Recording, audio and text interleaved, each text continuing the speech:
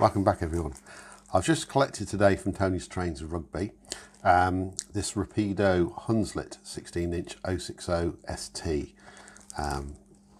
Highly recommend Tony's Trains of Rugby. Very nice chap. So what I'm going to do is an unboxing and a little ring session. I just got to get into it first.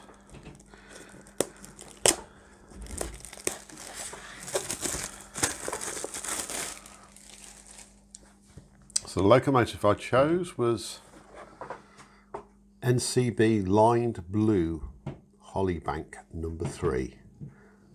It's a standard DC model, sound 1 not being available currently as far as I'm aware. Box is a very nice sturdy construction, as you come to expect nowadays. Very similar to the FE box or the modern dapole boxes.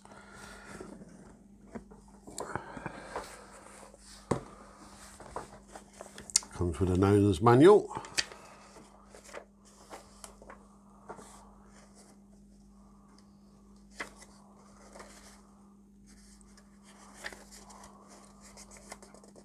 Feel free to pause that and read it if required.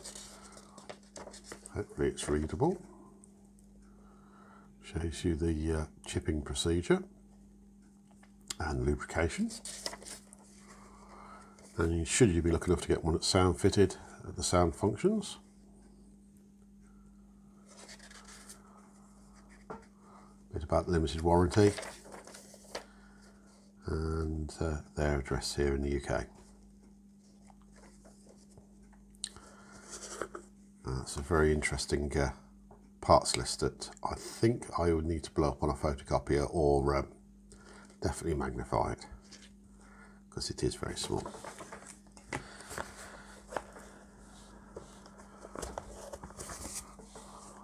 There's the locomotive. Pouch there for accessories, but there's none. There we go.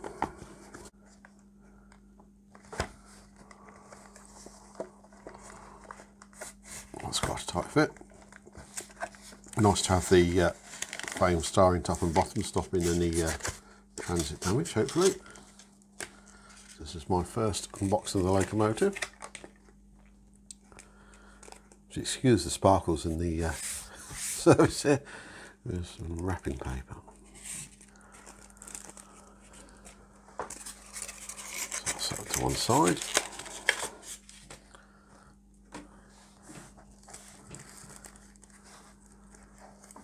Reminds me of the 6-wheel Packets from Hornby in terms of size. Very similar to that. Interesting roof feature going on in the roof for some reason. Quite know what that is. See if I can show you some of the inside cab detail.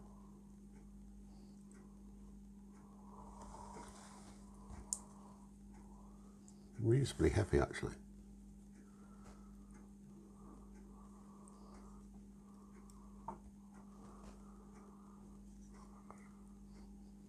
I think I'm going to get it on the rolling road. Get it going.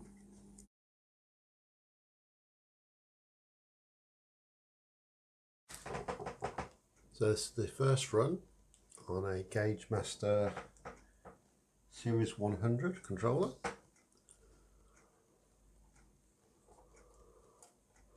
Which will be when I plug it in.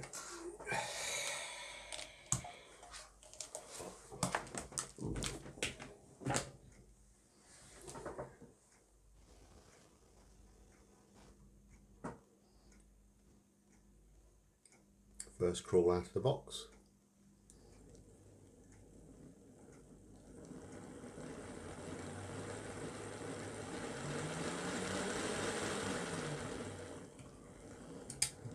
A little bit of a waddle on that. That's the position of the rolling road. Still trying to find its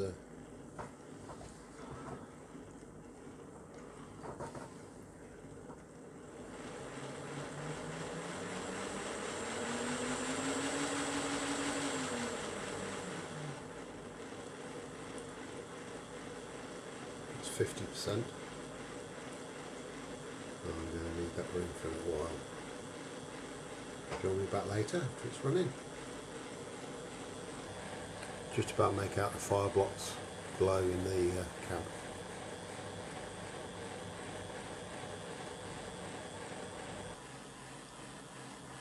Another angle of the firebox glow reflecting on the rear of the cab. You can see there's also picked out in red underneath the boiler, underneath the tank, a small amount of valve gear, and a nice selection of picked out in red rods. Reverser's lever, I'm not quite sure what the other one is.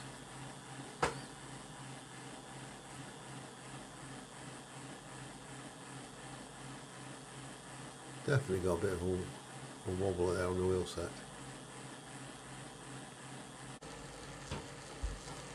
Forward motion.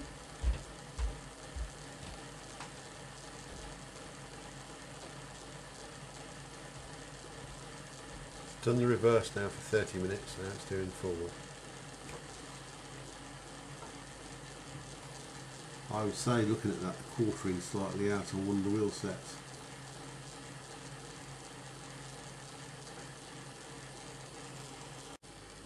Still running in. That's it with about an hour's running in. It's had, let's see, half an hour in reverse on speed step 50 on the DC controller, the Gauge Master, and I varied it between 40 and 50 in forwards. We've still got the slight lurching motion. What I'm going to do is just drop this Hornby packet on the rolling road, which I've had from new, and it's sat in its box, other than to test it to make sure it functions. It's not even been run in, and let's see how this performs.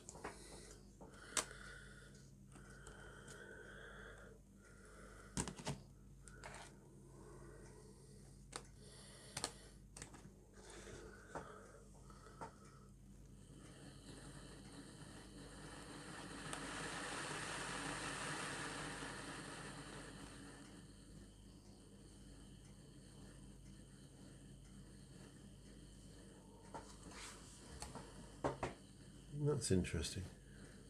You can see there's a high spot on that. That's still waddling a little bit. So it could be the rolling road. Don't know. I'm going to let the packet run in now.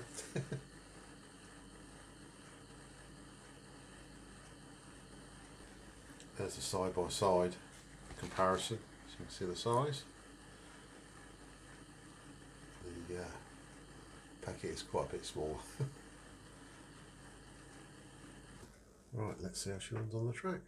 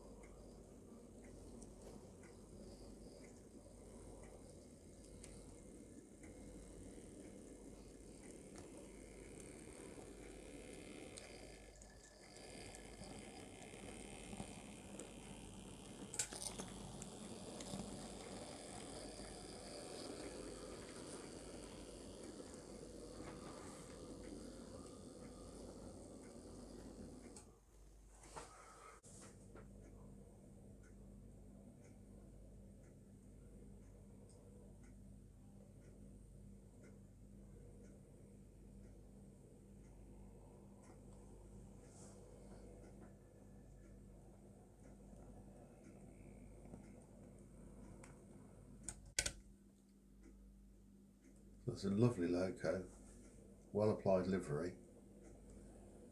I think it just needs a bit more running in. I'll perhaps post a video later in the week after I've had more chance to run it in.